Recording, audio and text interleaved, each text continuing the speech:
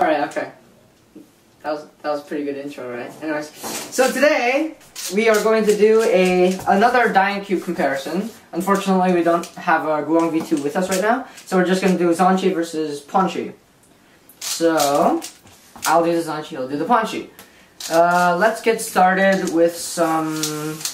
Actually, let's start with corner cutting, like the traditional first comparison. No, not really, but okay. Well, whatever, it's okay. Anyways, so here's the Zhanchi. Obviously, since the Guang V2 versus Zhanchi comparison, it hasn't changed. It's still 45 degrees. And there we are, 45 degrees. Every side, I'm pretty sure. Yeah, every side. So 45 degrees. Reverse is almost half a cubie, just a bit before half a cubie. That's okay. So that's corner cutting. Okay, so for the Panshi, it's about, yeah, it's 45 degrees. But this cube is relatively loose. 45 degrees, this white side, it's really easy to cut with this. Other sides, yeah, it's still, oh, this blue side is maybe not 45. For reverse corner cutting, we have about, let's try half a cubie. Yeah, it cuts half a cubie. Let's see if we can do a little further. So roughly half a cubie. Otherwise, I'll just pop. So you can see the size of this is a Panshi and this is a Zhanchi. Panshi's slightly bigger by probably about half a millimeter. So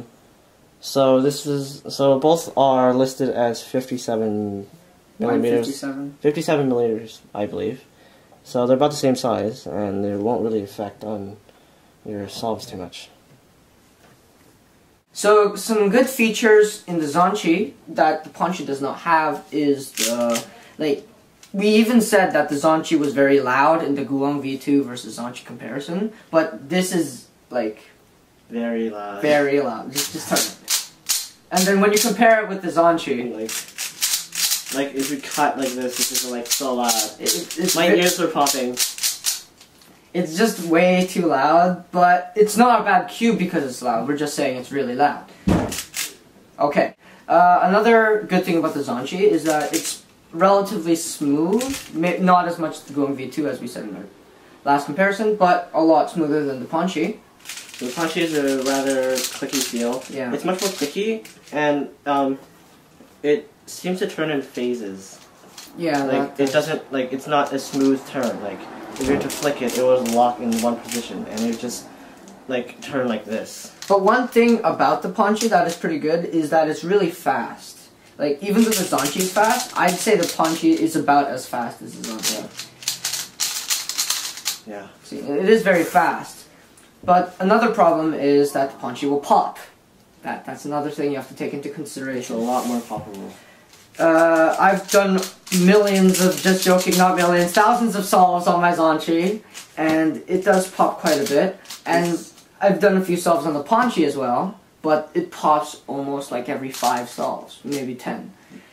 So, and also, Eugene and Andre's Panshis, when they arrived, Andre's was already broken when it arrived, and Eugene's was pretty much... it just broke later on. So mine is the only Panshi that's actually not broken yet. Yeah, the plastic is very, very brittle. So yeah, that means the plastic quality is not that great. On the Zhanchi, plastic quality is great. I've had this cube for pretty much a year, I think. Maybe more, probably more. But it's still perfect condition. And that's great. Okay, so the Panshi, because of its turning, it does lock a bit, but this is relatively fast. It does lock up more than Zhanchi or Guang V2 because it just turns slightly uncontrollably. But wait, what I do like about the Panshi is that it can cut slightly more than 45, but only when you push down this side. So let's just say I'm pushing down this side, then it's gonna cut that much. That's obviously more than 45, as you can see. But when I push down the side. Maybe that was too much, but this much. When I push down the side, it actually cuts it. So, it does have pretty good corner cutting, I'd say. And it's pretty fast. So, the Panshi is not a bad cube. We have pretty much said only bad things about this cube. But it's actually pretty good too. As long as you get lucky and you have a good Panshi with good plastic quality. unlike Eugene and Jun, who had So now about the Zhanchi. It's actually very, very fast and very, very controllable. It doesn't lock up very often. And you have a lot of control and a lot of speed, and that's what you want in a speed solve. And you can find this in this cube. And in the Panshi, well, we can talk about sticker quality for the Panshi. Unlike my Zhanchi, which is just stickers in the center. There are stickers in the center, and they've barely chipped. It's been over a year. And the Panshi, the stickers have already chipped. And like you can see, like a whole corner of the stickers gone there. Chip, chip, chip, and then on other sides too. Like it's coming off, chips, more chips everywhere, chip, chip. And like the sticker quality wasn't the best when it came with. The thing about the Panshi is that on my Panshi, the stickers actually peeled a bit and then they chip. So like my cube is like practically the stickers are practically broken. The thing about the Zhanchi is that this peel-off logo here, it can actually fall off really easily, but it seems this isn't the case. It's still very intact.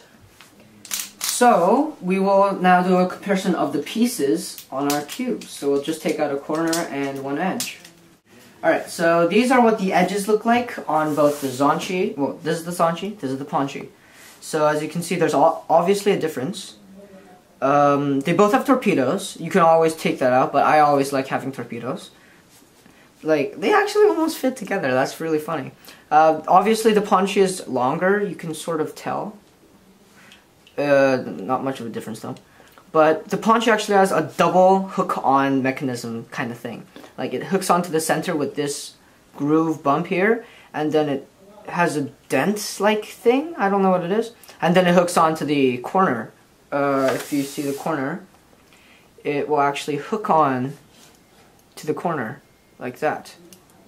So it's hard to pop, but it still pops for some reason. And the Zhanchi only has just one groove to hook on to the center, I believe. And then there's a groove here, there's the same groove here. Let's just say that the Panshi is just a bit bumpier in case, well, not really, but they tried to make the popping happen less, but it didn't work out. So that's about the edges. And the corners. The Zhanchi corner is actually much more sophisticated than the Panshi corner, but they are very similar in a lot of ways. For example, you have the stem right here, which is shaped the same, except Panshi's is more narrower, and the very thin part here is about the same. The Zhanchi is the corner piece is much more curved than on the Panshi, and this triangular base that you see right here, it's bigger on the Zhanchi, which gives it more stability. The corners, the base of the corners are actually quite different. As you can see on the Panshi, there's a ring right here, a circular ring right here, and there's some dent things on the side. But on the Zhanchi, there are a lot of these, and you can see that they help with the turning of the cube and just generally less plastic, so the cube can turn faster. The Zhanchi corner hooks onto the edge like this, and the torpedo hooks onto the base, and as you can see, there's actually a gap right here, so there's less contact, so the cube can turn faster. There's minimal contact, yet there's a lot of stability in this mechanism. And for the Panshi,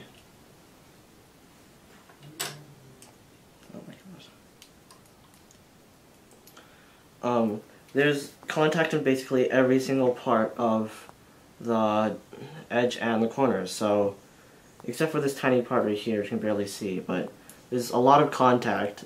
So that slows the cube a bit down, but it's slightly more stable as well. But it pops more, so.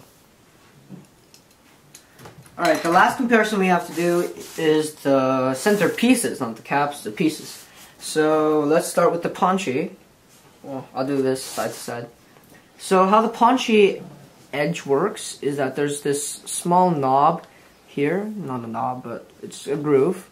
And what it does, it's going to hook onto this small, like, groove in the centerpiece. And it just fits on like that. You probably can't see it, but it is designed to hook onto the centerpiece as well as the corners. Also, you can see that you can see the spring almost coming. Well, you can see part of the screw, not the spring, and that's because the core is really small in comparison to the pieces. So assembly was also very difficult, and that's why you can see the screw, because the core is extended.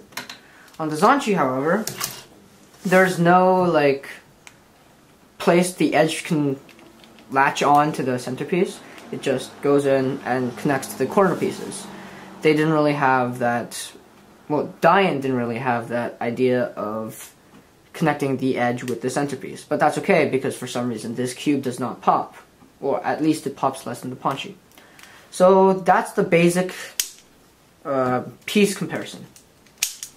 So we're going to conclude this by saying some like main characteristics of the cubes. So the Zhanchi, very smooth in comparison to the Panshi, not that loud. It's very fast as well, and it doesn't pop that much. So we actually like this cube a lot. Okay, so the Panshi is slightly slower. There's slightly less control. The corner cutting is better because of these holes and the general mechanism. But it does pop slightly more because it is kind of unstable. So our general thoughts are, you should, if you're into speed cubing, like if you're going to go to contests, tournaments, definitely get the Zhanchi. But the Panshi is actually a really good speed cube as well. It can be classified as a speed cube because it is very fast. But if you're a hardcore cuber, you'd probably want to get the Zhanchi. So that was our comparison with the Zhanchi and the Panshi. And thanks for watching. I hit your foot. I hit your foot.